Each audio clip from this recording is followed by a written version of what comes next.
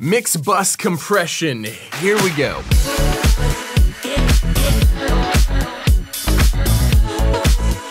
So first I wanted to discuss with you my thoughts and my approach to how and when I use mix bus compression and when I don't use mix bus compression.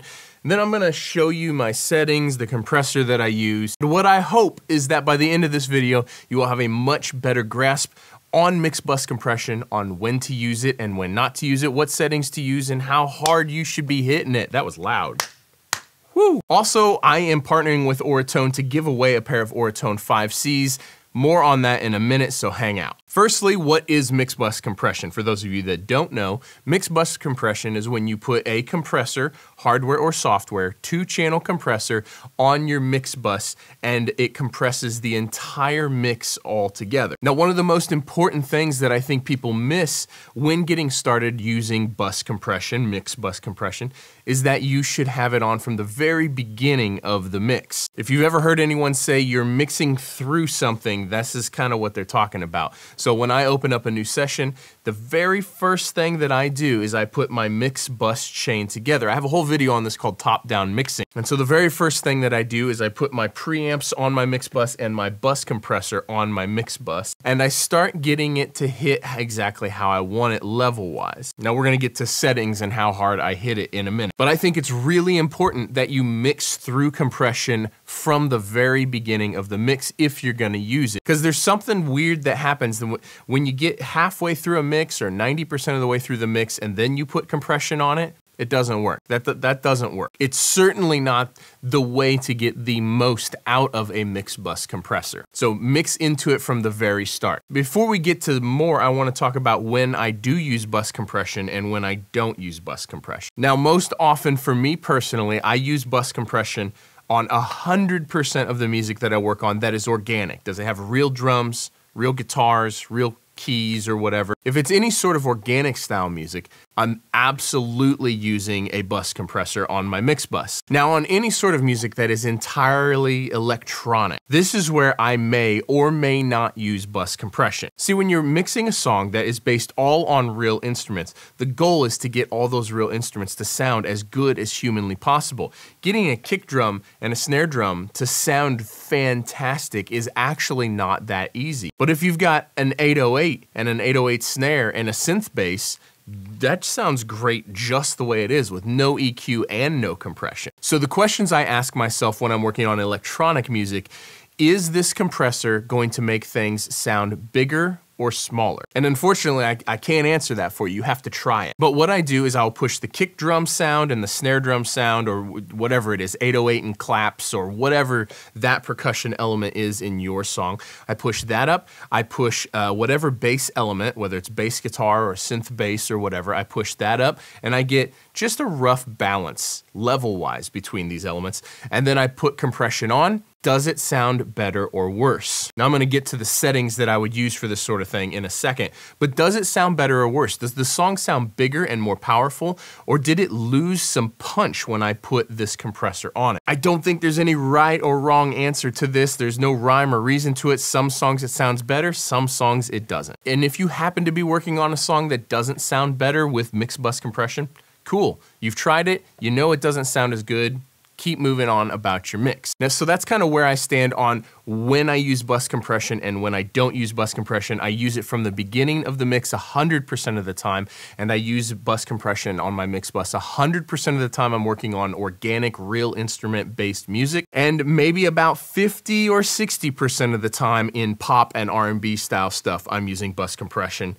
And 40 or 50% of the time on that electronic-based music, I'm not using bus compression. So before we jump in and look at the settings that I actually use on my bus compressor, I just wanna let you guys know there's links in the description to every piece of gear that I own and use. If you use those links, it goes a long ways to help support the channel, and you don't have to buy just the things in those links. Anytime you need any piece of musical gear, you can jump on any one of my videos, click any one of the links, purchase anything it is that you need. It costs you nothing extra.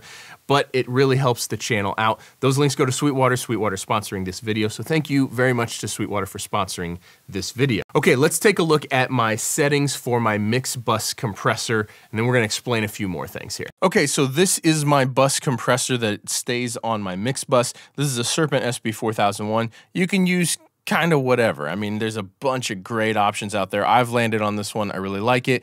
But more importantly, I want to walk you guys through my settings. So the first thing is a ratio. What kind of ratio is appropriate for a mix bus compressor? For me personally, I am a fan of low ratios. You can see here, it's currently set to 1.5 to 1. Now, sometimes I'll put it up to 2 to 1, but I'm really not a fan of 4 to 1 or anything higher than that. 1.5 to 1, 2 to 1, that's the move in my opinion. So the next setting I want to talk about is the attack. Now these attack is in milliseconds on this particular compressor, most are, and this particular one is set to 20 milliseconds. And this is one of the things that I actually like about this compressor over the actual SSL is the additional attack and release and ratio times that this has that the SSL does not have. But somewhere between 10 to 25 milliseconds of attack. That's kind of my favorite settings on a mix bus compressor. Now for the release time, I'm pretty much a fan of fast release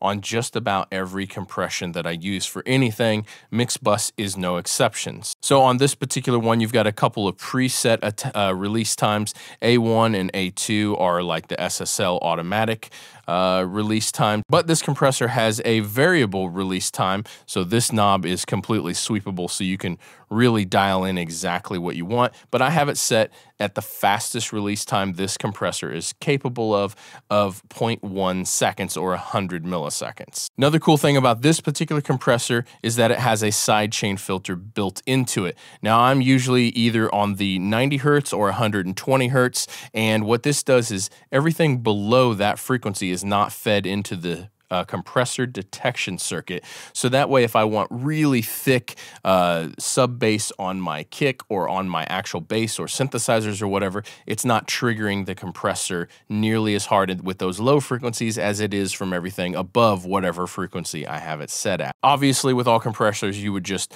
set the threshold to whatever makes sense for the gain reduction you are after. Now I'm going to hit play on a mix that I actually just finished. This is a song by Taylor Teasley called Join the Club. I just finished it. It's not out yet, but you can kind of see gain reduction wise where I'm hitting. Here we go.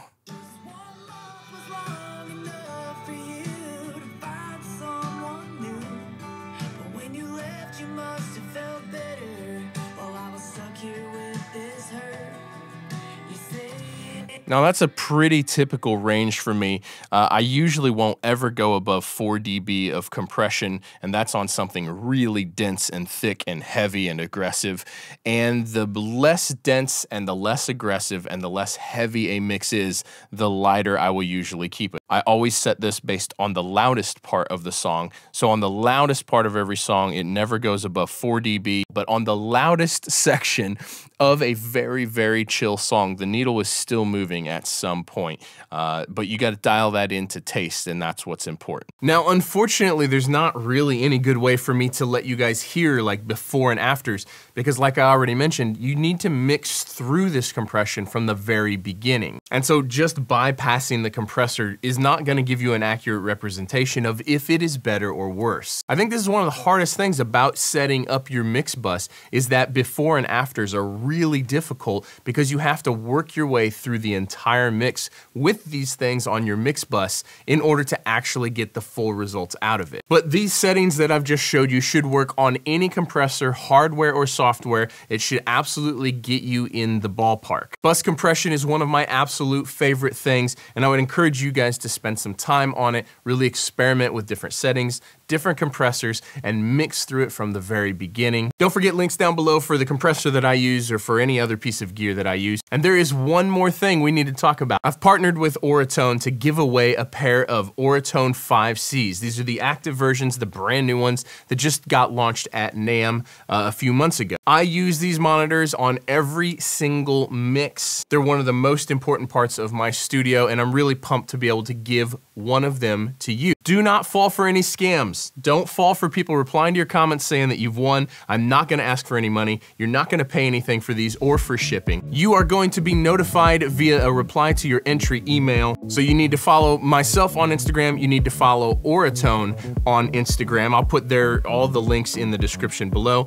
And then you need to email your Instagram handle to Colt Caparoon giveaway@gmail.com. I'll put that down below as well. We're gonna give you guys a few weeks to enter, so be sure to enter, follow us both on Instagram, and I'm really pumped that Auratone has agreed to let me give a pair of these away. Thank you guys so much for watching. I appreciate you very much, and I'll see you in the next video.